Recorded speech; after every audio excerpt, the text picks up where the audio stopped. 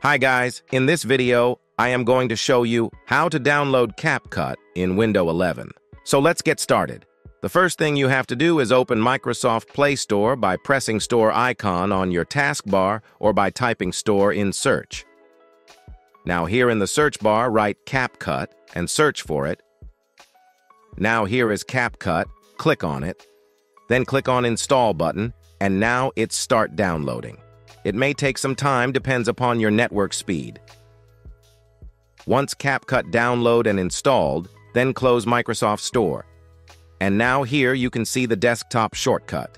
Double-click to open it. So it was the simple and easiest way in which you can download CapCut on Windows 11. If you found this video useful, please show your support with a like. Your feedback is invaluable to us, so feel free to share your thoughts and suggestions in the comments section below. We're eager to hear from you.